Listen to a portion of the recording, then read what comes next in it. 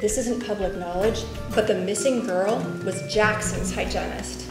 He is worried. He's worried sick. He was with the police all morning. They were questioning him? Well, it's his parking lot. They kept Jackson's shoes? In case they find a footprint. Well, do they suspect him? Suspect him of what? Obviously not abduction or murder. They've worked together for 2 years. Why would he all of a sudden abduct her? Well, I'm sure they wouldn't. He doesn't have to abduct her. They see each other every day. Of course. Do you actually think I'd be dating some kind of abductor? Not if you knew he was an abductor. Abductors can be very charming. Does Jackson look like some kind of abductor? Well, he was wearing that mask when he first got here.